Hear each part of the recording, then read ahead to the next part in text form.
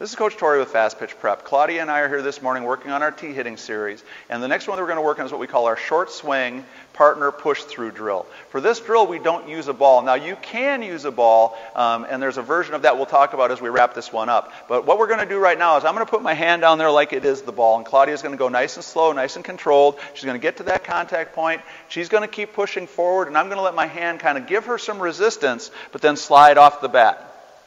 So she's focusing on that feeling of the resistance, helping her hands feel driving through the ball, and making her hands go through the ball with some authority and some energy. So it's a controlled movement, but it's a really strong drill. So again, a lot of young hitters don't really know for sure where their hands are supposed to be at contact, so this is a way for them to feel what that's supposed to feel like.